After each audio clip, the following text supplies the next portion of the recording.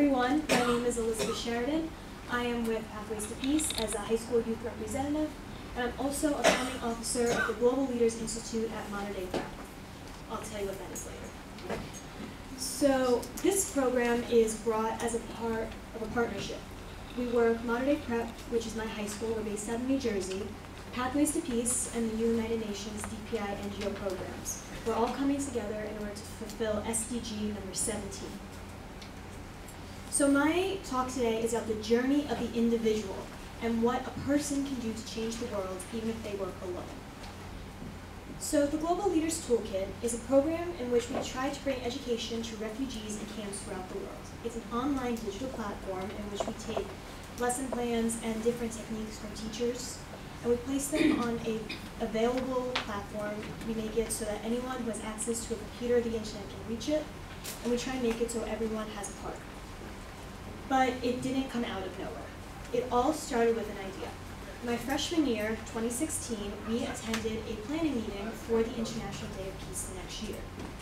And we spoke about refugees and the issues that were facing the world.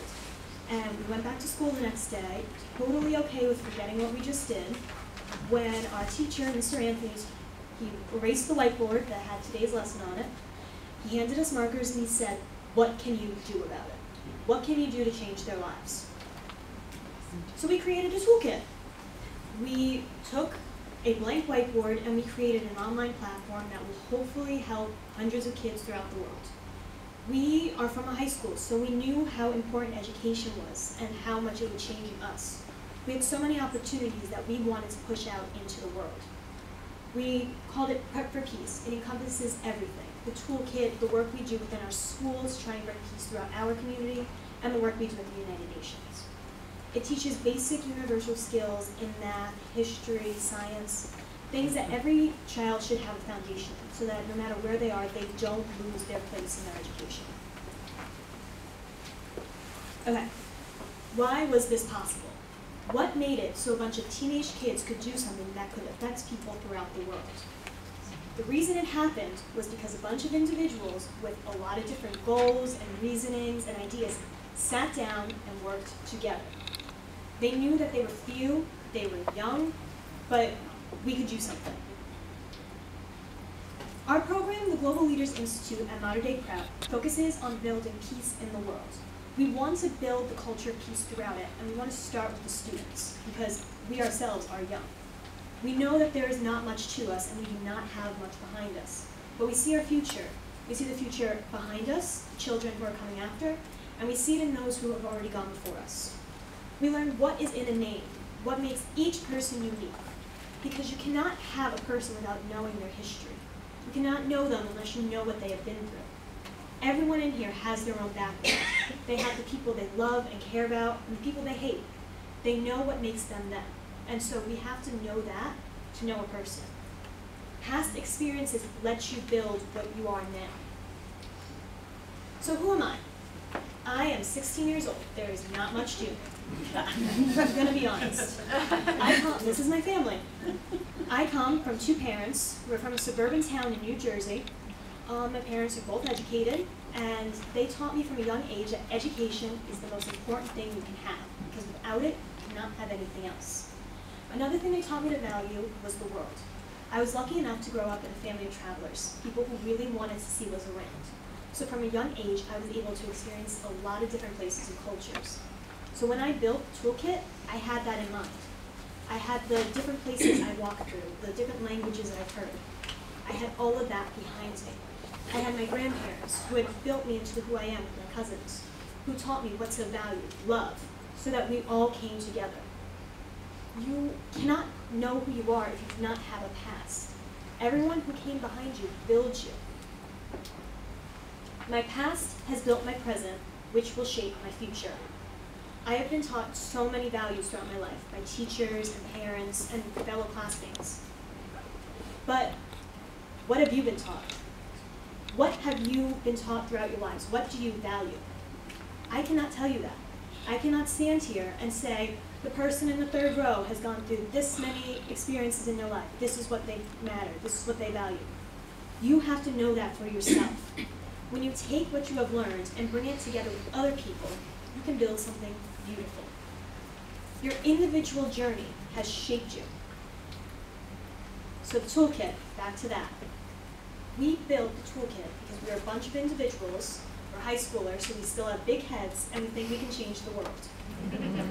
So our goal was to do that. We came together in unity. This is a talk for the CSW conference. We're all women here. Our goal is to try and build up the next generation of women, which is me, so thank you for that, but also to help see yourselves in your place so that you could be what you want to be without anyone stopping you.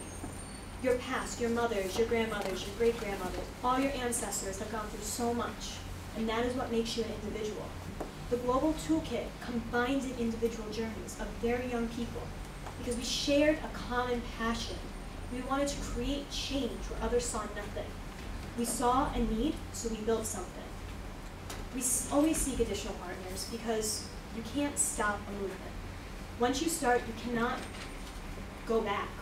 I could not go back in time to 3 years and say, you know, don't do that. You're not going to want to do that in 3 years. You're going to be bored of it. No one's going to care. I can't do that. It doesn't matter if one person hears me or if no people hear me ever. As long as one person keeps working, something is changing. As long as one individual is moving forward, something is growing. I was asked to tell my culture of peace, so this is it. A culture of peace is the coming together of people from all over the world, bringing their own talents and ideas to create a shared experience to benefit all mankind. Basically what I said, individuals coming together in unity. We created Prep for Peace. That is our basis for our digital platform, the Global Toolkit.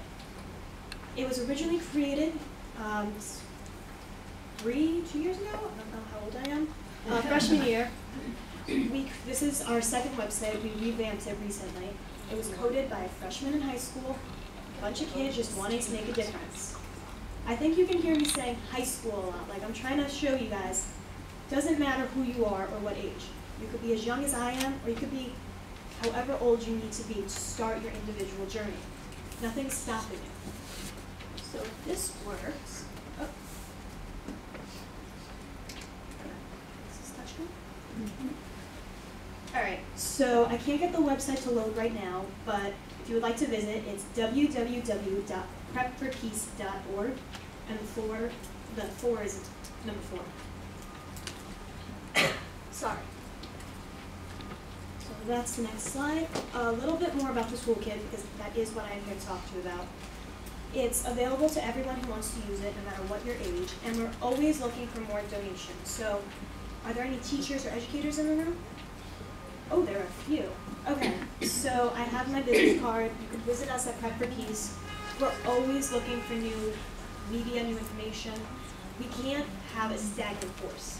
We need to be building as we go, and having teachers and educators helping us in that journey would really grow the program and help reach more children. As I said, our goal is to help children in refugee camps because they have to place their education on hold. These are people who could do so much as long as they're given the right tools. So thank you all for your time, and I hope you have a great day.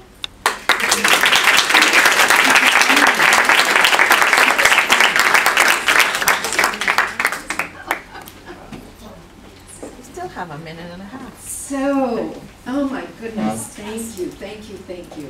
So now there's an opportunity for you to be able to share. So we would like to ask you, how do you build a culture of peace, knowing that there's just far more wisdom in this room than we could ever present from the front? And so what we'd like you to do is to not chat with the person you might know next to you, but instead maybe look behind or in front of you or to someone that you don't know and talk about how you build a culture of peace. And of course we could do this for days, but we're going to have a little bit of time, and then we're going to ask you to do some shout outs about what you learned. So let's do it. How do you build a culture of peace? Find someone you don't know. There you go. We're stuck together.